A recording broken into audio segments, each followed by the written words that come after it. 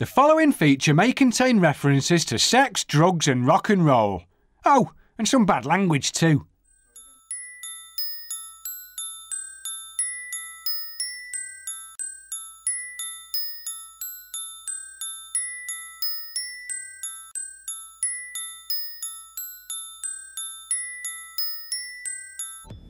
When I was 14, I went to Bournemouth on holiday with my very close friend Alistair Carson and his younger brother Gordon and his mum and dad.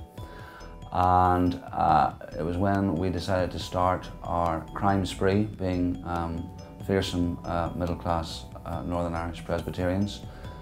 And the first morning we went into town by ourselves. I went to a record shop and I decided that I was going to steal a Barry Manilow album. And I'd like to say it was for my sister, but I think it was for me, worryingly.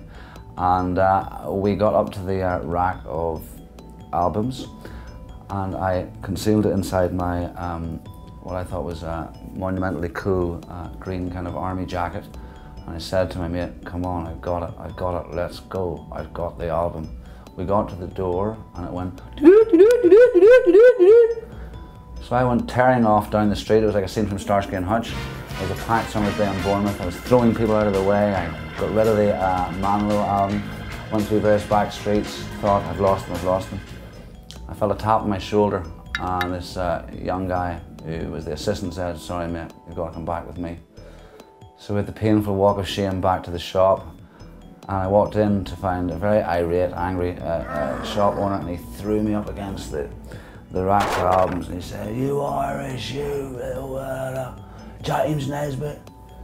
I said, "How do you know my name?" And apparently my mate, Alistair Carson, when I had cleared off and ran away, he'd stopped him and said, "Tell me, what's that guy's name?" My mate said, "No way am I telling you."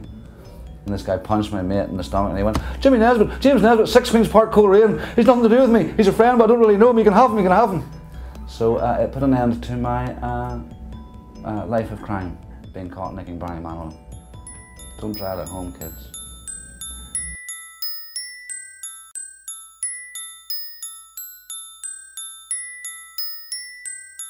Original content every day.